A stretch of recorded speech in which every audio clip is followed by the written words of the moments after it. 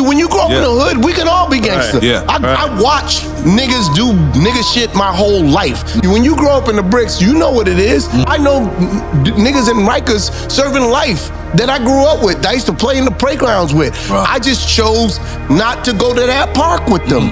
I went somewhere else. I chose to do other things. My mother was like, street lights come on, bring your black ass upstairs. My dad was like, I was more afraid of my dad's bell than anything. So that kept me out of trouble. When you young black men without fathers get into a lot more trouble. A mother is different than a father. A father will strike fear in your ass. A mother, you could argue with. At a point, a boy, 13, 14 years old, Ma, I could take you. Nah, I got hair on my dick. Now, you can't take me. Those slaps don't work. Those belts don't hurt.